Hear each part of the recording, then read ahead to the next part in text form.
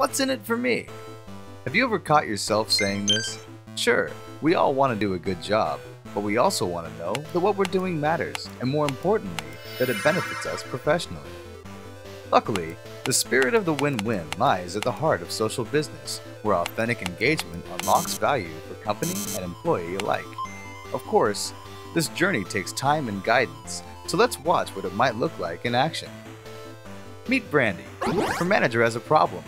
He wants to expand the company's social branding efforts, but he doesn't know how. So, he asks her to help. "What's in it for me?" she says, but before he can answer, the computer swallows him up. It's up to her to save the brand.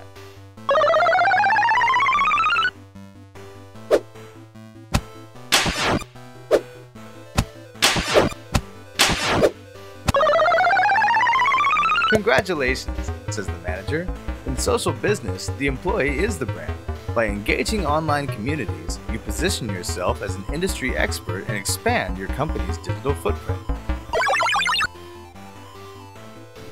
But look out, here comes another manager.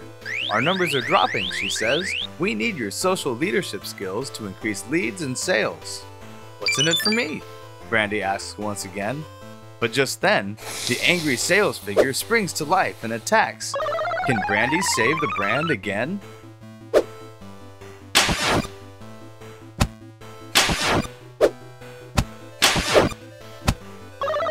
"Excellent work," Mr. Lead says. "Part of building brand value is being helpful, which increases both brand interest and sales. We will share stories of your victory throughout the company." But look, now what's happening? With her growing personal brand and reputation for getting the job done, Brandy has caught the attention of headhunters from other companies. But of course, her managers aren't ready to let her go without a fight. "What's in it for me?" Brandy asks. Looks like a tough decision. So should Brandy stay, or should she seek new opportunities?